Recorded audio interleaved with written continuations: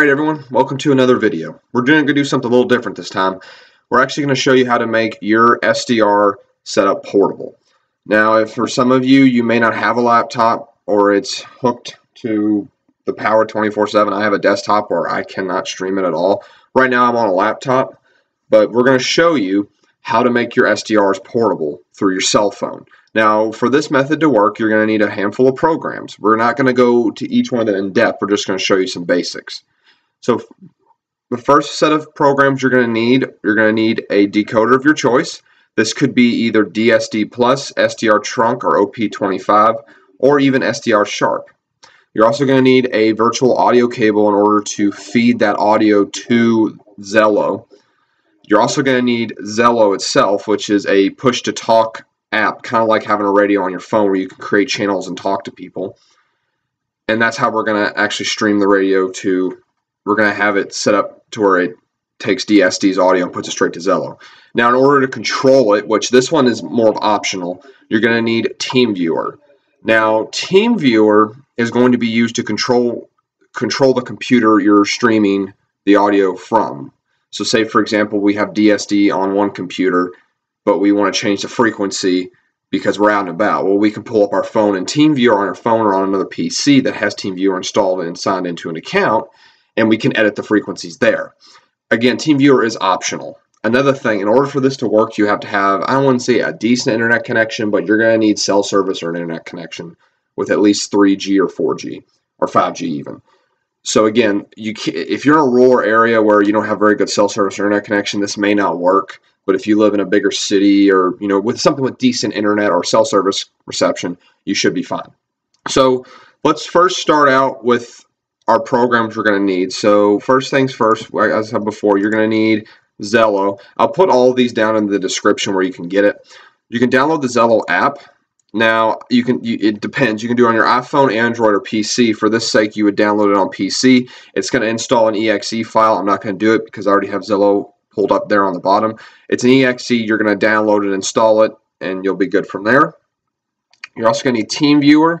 You hit download, and then you can download Teamviewer from here. Again, another exe you just open up. Now, here's the virtual audio cable. You download this, and it's going to give you a folder. You're going to pull setup 64, and mine says remove driver. You're going to install the driver. So once it's installed, what you're going to do is you're going to want to restart your computer. Now, once your computer's restarted, we can start working on getting DSD set up. Now, first things first is you want to go into DSD plus Fastlane, which again, I have Fastlane because I spent, I think, was it $10 for a year subscription. Trust me, I know it's 10 bucks, but at max, that's what you're going to spend on this setup besides the SDR on the computer. If you take those two out, the software itself is only 10 bucks. It's a pretty nice little software. So for this, I only have one RTL SDR dongle for this situation. You can have two, but it works decently on two.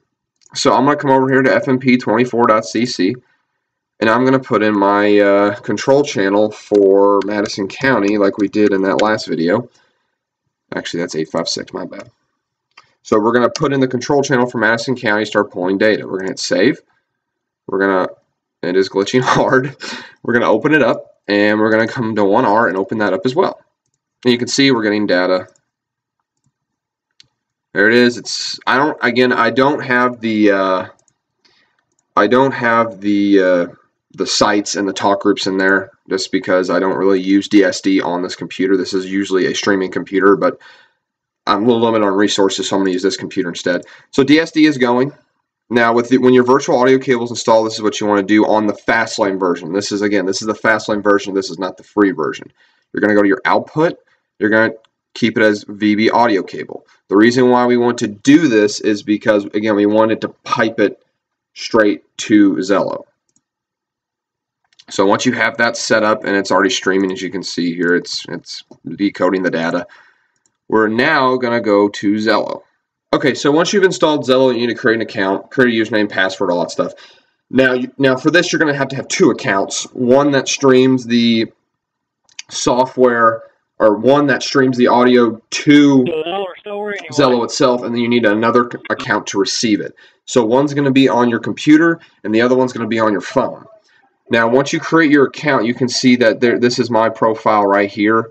That's on my phone, and I have myself as a contact just on the off chance. So what you want to do is once you have your first profile set up, you're going to want to come over here to Tools, and oh, actually no, you don't want to create a channel. My bad. You want to hit Create a Channel. You want to put a channel name. I'm going to put let's do Madison. So Madison System, or let's say Madison PS System, which stands for Public Safety, and I cannot spell. So Madison PS System, you can do anyone talk or listen. Personally, if you can make this public if you want, make it a password. I'm not going to make it. I'm going to make it public. I'm going to put only the owner and the moderators can talk.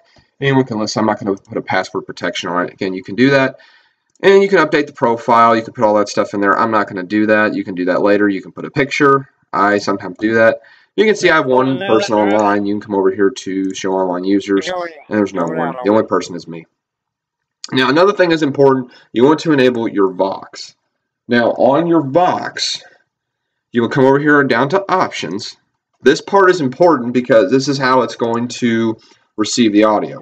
Now, Vox is basically when it auto-detects something. As you can see right there, it's auto-detecting it, and it will automatically, once it hears something on that certain voice or volume threshold, it will start transmitting on whatever channel you're connected to. I would probably keep it around 50 or less. I mean, you want it, the lower it is, the more it's going to pull in. And this stuff, trigger time, relaxation time, you got to tinker around with that. It all honestly depends on your setup. I would probably tinker around with it for maybe about 30 minutes and see what you get. Now, once that's done, you are good on the Zello side. Now, for Teamviewer, you want to create an account on Teamviewer. Now, Teamviewer is going to be your editing software. Now, not the editing software. Let me backtrack. Teamviewer is going to be used as a software where you can view your computer's screen and edit your scan list or your frequency you're listening to or your trunk system you're listening to. So again, you sign in, create an account, and I can't show it because it's my personal information, but under remote control, there's going to be an ID and a password. You want to put that in on your computer, and we'll go over to the other computer here in a minute to show you what I mean when I say password. So what we're going to do is once you have remote TeamViewer set up and you have your username and password, go ahead and write it down, do whatever, and then we're going to go to our viewing device, or what we're going to see the computer from. So let me go ahead and switch over to the other computer, and I'll show you what you mean. Okay, here we are on the receiving computer. This is my Mac, my other computer.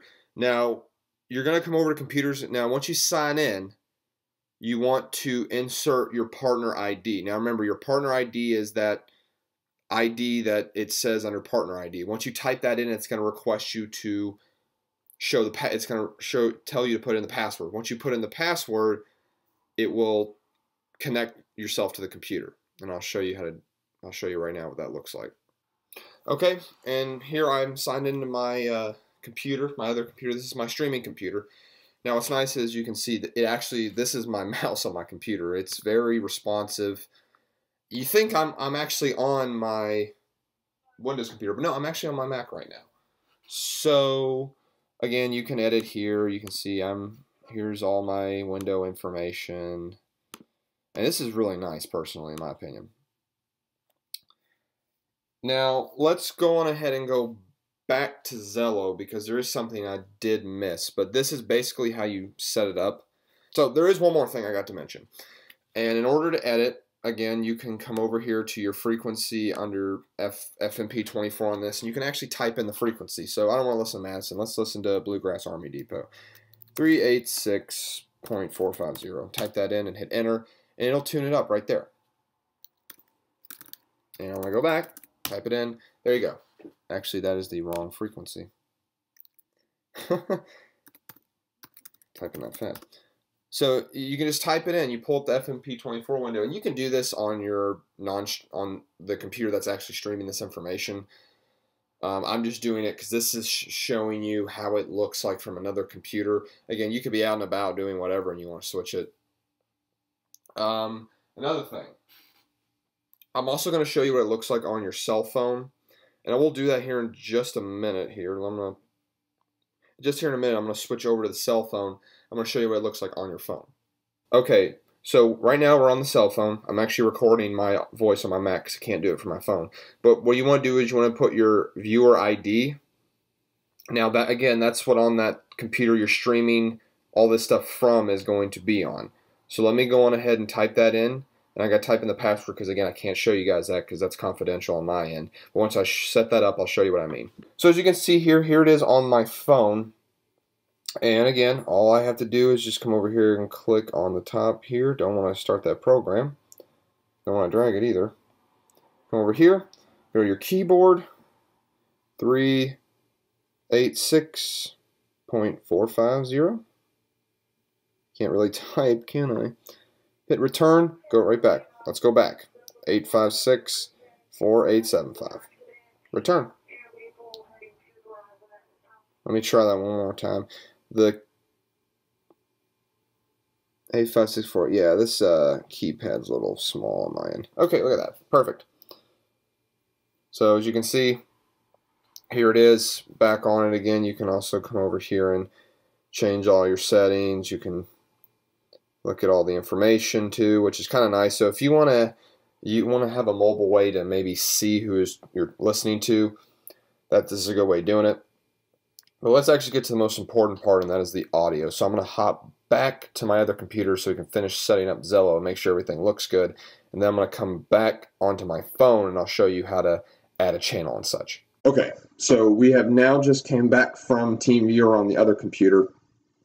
And now with our channel set up, we're signed in. We need to go into our phone and create another account. Again, we need 2 accounts. The reason for this is that account number 1, which is on the PC here, is going to be streaming the audio to a channel. That second profile or account is going to be used to stream or to listen to that audio on that channel. So we're going to hop over to my phone and we're going to show you how to set it up and get everything. Also, forgot to mention, TeamViewer and Zello are on the App Store. Just search up TeamViewer and Zello and install both those apps. Really quick, we're going to head over to my phone and we're going to show you how to set up Zello on your cell phone.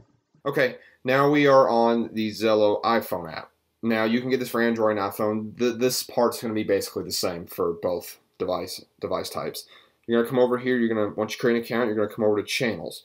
Now you're going to want to hit Add, find a channel, type in Madison PS System.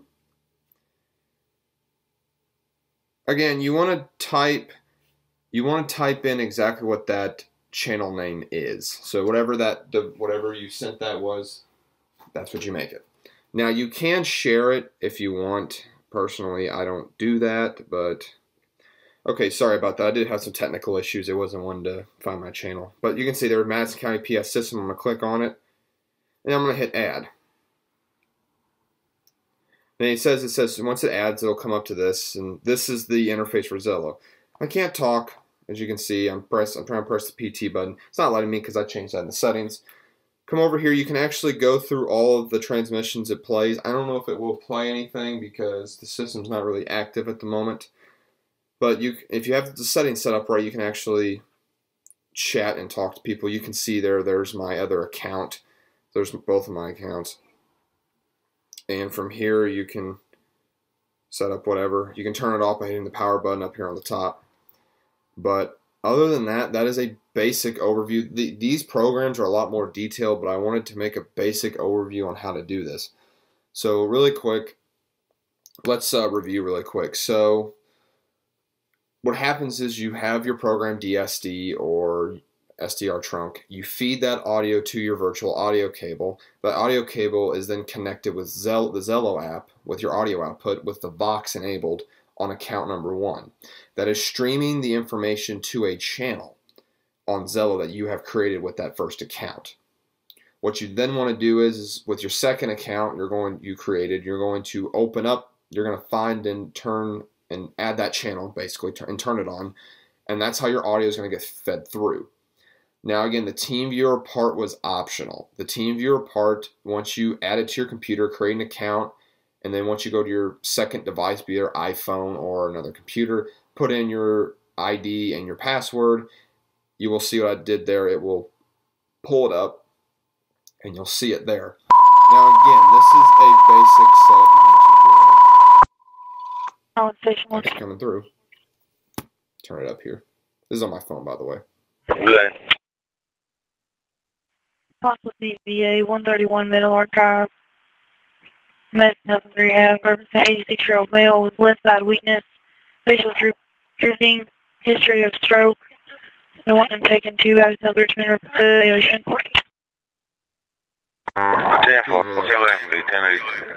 That's the quality on. I'm actually running an iPhone 11, so that's the quality of the audio. It's not too bad. So again, I will leave everything down below on where you can find all this stuff. Again, it's virtual audio cable, Zello, DSD. I will leave a link to the free version. You can get Fastlane another way. Just you have to send money to PayPal. It's a little, in my opinion, it's a little sketchy, but trust me, you will not regret it. But personally, I would get DSD plus Fastlane. It makes it all a bit easier. You're also going to need a spare device, whether it be a computer or a phone. Now, you don't have to have Zello on your phone. You can put it on your computer as well. Now again, the TeamViewer part is optional. You don't have to have that. That's if you just want to edit or maybe change a frequency around. Maybe you're tired of listening to something, you want to listen to something else. That's basically what TeamViewer is for. And again, that's optional. Personally, I wouldn't tinker with it, but I thought I would include it here just to give you all some options. And other than that, that is about it. And I hope I did go kind of fast, and I didn't explain everything super in depth, but I just wanted to get through the basics. Again, it's a lot of content, it's a lot of information, but hopefully you all will make your SDRs portable. This is the option that I did for when I was waiting to get my scanner, my pager. I also made a podcast with Phil Lichtenberger on Scanner School. I will link that down below on what I did. We talked about simulcast systems and how I'm actually using the method that I showed you all right now. And we talk about how it's kind of a good idea to save money.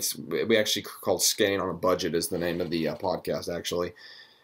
And what we'll do is, and I would personally listen to that. I know it's just the end of the video, but I personally would listen to that too to kind of see why I made this video. And not a lot of people make this stuff. I mean, I know make how to do this. I know some people have talked about it. I know Phil has talked about it before on how to do it. But personally, I thought I would create a visual aid to show you all how it works. And again, this is basic stuff. So again, links in the description below to all the software used.